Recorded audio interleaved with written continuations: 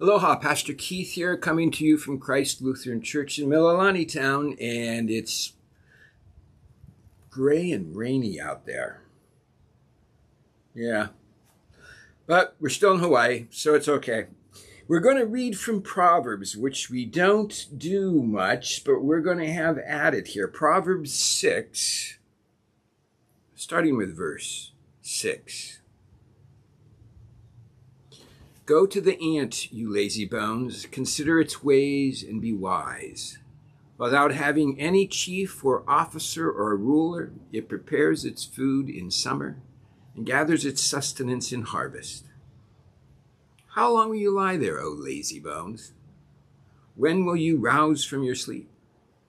A little sleep, a little slumber, a little folding of the hands to rest, and poverty will come upon you like a robber, and want like an armed warrior. A scoundrel and a villain goes around with crooked speech, winking the eyes, shuffling the feet, pointing the fingers, with perverted mind devising evil, continually sowing discord. On such a one, calamity will descend suddenly. In a moment, damage beyond repair. There are 6 things that the Lord hates, 7 that are an abomination to him. Haughty eyes, a lying tongue, and hands that shed innocent blood.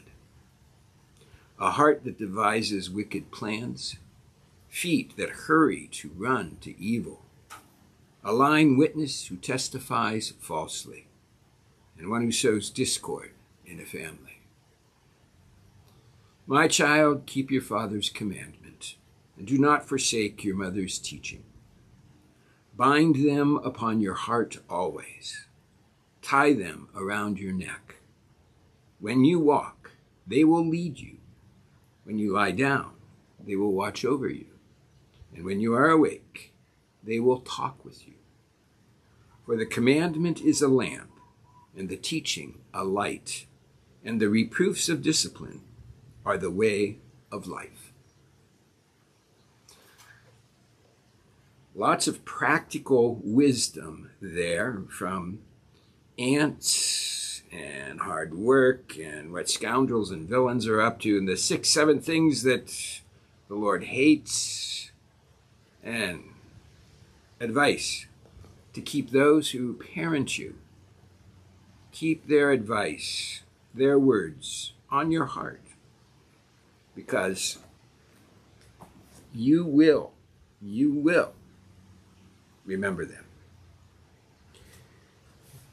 It's amazing, isn't it? How in the end we go, oh my gosh, I've just become like my father or my mother or my grandmother or whoever, right? Oh my goodness. Here's a prayer from Catherine of Siena, who lived from 1347 to 1380. Not very long, 33 years.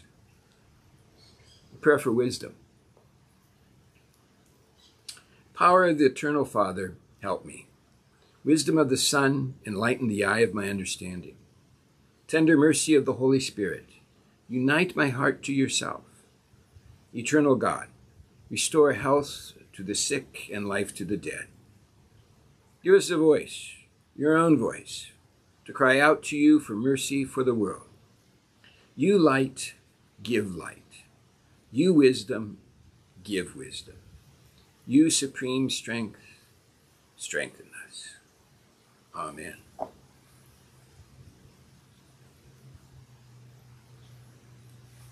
And now may the God of wisdom grant you all spiritual knowledge and guide you in the way of truth and peace today and throughout the week.